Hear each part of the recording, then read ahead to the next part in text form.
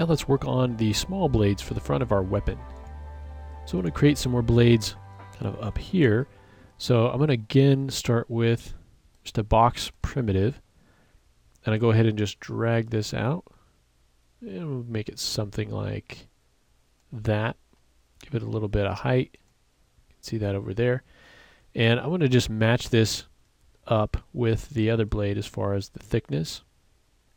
So go ahead and move that down a little bit, and let's take the height up slightly.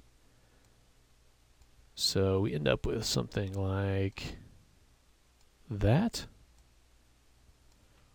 Okay, we can change up the width if we want. I'm going to go ahead and go into the top view and just start shaping this. And again, I want to do the same sort of thing I did with the blade here, except on the inside, I'm going to leave that so that there's no blade there.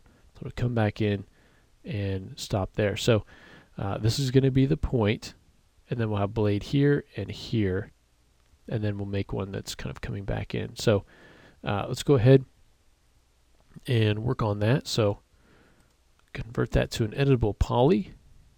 Go to our vertex mode, and for this I'm going to start by moving out the tip of the blade here. So again, I want to create kind of a mirroring curve here, and so I'll bring these points out, and same thing out here. Okay, and this tip, I'm going to actually bring this back just a little bit. So you end up with something like that on the outer edge. And like I said, you can add some resolution in there and get some really nice shapes with your blade if you want to do that. Okay, and so I'm going to go ahead and shape this as well. I want to make this blade kind of come back here. Let's move this back slightly. So I'll move all of these back, leave them fairly straight, and then start to move those in a little bit more. Alright, so as we do this, you can see we're trying to make sure that our geometry is kind of well spaced. As we go into Mudbox and we start to subdivide these, your spacing is not really going to change. It's going to be proportional to the spacing that you already have, even if you subdivide your geometry. So if you have long, thin polygons and you subdivide those, even though they get smaller, they're still going to be long and thin compared to the other polygons. So when you start to go in and add detail, you may find that you're not able to get the kind of smoothness on the features that you're sculpting that you'd like, and some of that is because maybe your geometry is not divided equally over the entire mesh. So some places on the mesh you may be able to get a very fine level of detail, and some places you may not until you go up to an even higher level, which may be overkill for some of those other places. So you just want to create some evenly spaced geometry here. Okay, so we'll now go ahead and bring out the blade portion of this. So I think we have a division in there. We do. If you don't, you can always go ahead and add one with your Swift Loop or Connect, whatever tool that you'd like to use. I'm going to go ahead and bring that out. Bring the edge of the blade, or the end of the blade out there. And we'll do the same thing back here on the end. Kind of bring that out. And I want this to kind of blend in to this back, so I'm going to leave that alone. These, I'm going to start to bring this out just a little bit. So I want this blade to end at this corner. And I'll go ahead and bring that out as well.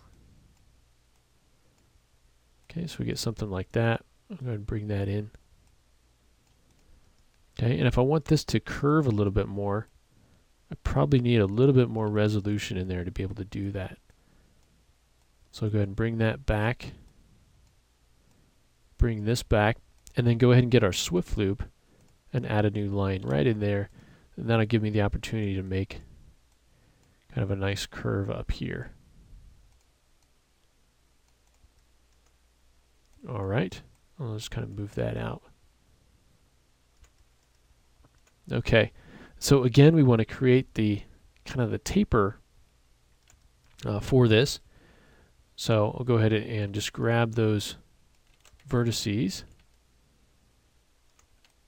Okay, and I'll just scale those down in the Z so it's a little bit thinner. And then I can come in again, grab that loop, select the loop, and thin that out a little bit. Okay, I also want to add a little bit of a bend to this, so I could just come in and add a bend deformer. You can see it's not really bending the way I want. That's more like it. So bend it in the Y just a little bit. Okay, and I can just kind of rotate it slightly. Give it a little bit more shape. Okay, go ahead and collapse that into an editable poly. And now I want to create the base for this. So I'm going to go ahead and choose these polygons right here, the base. And let's just extrude those out. Extrude them by group. Add a little bit more length. Say OK to that. And then I'm just going to go ahead and pull those into this base. Okay. And so that penetrates in. I'll go ahead and thin that up just a little bit so that it can go into this base. And for that, make this a bit thicker and move it down a little.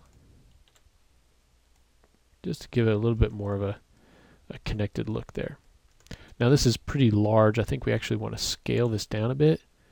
So let's make it something more like that.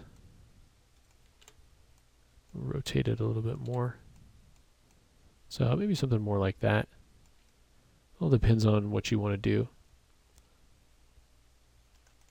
Okay, and so then again at this point, you want to come in, do the same procedure that you want to do with these as far as laying out the UVs.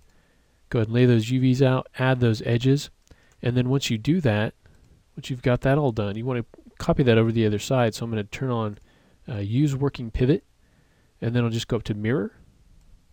Okay, and I'm going to choose to make a copy in the X with no offset. Say OK to that. You can make your copy there. So then you end up with something like that. All right, so we'll go ahead and finish up the UVs and the adding edges. If we take a look at these, you can see the layout that I've got for those. I've actually cut that apart. The same thing we did up here with using the break command. Just select those edges on the interior of that bar, and that way you could just maximize your texture space a little bit more than what we had if we were just to use the just a planar map. So anyway, you can go ahead and map these the same way. I would just do a planar map on both sides, and then add the edges, and then following all of that, then you want to go ahead and mirror that over. Okay, so finish that up, and then in the next lesson we'll come in and start to work on the handle of our bladed weapon. So we'll go ahead and do that next.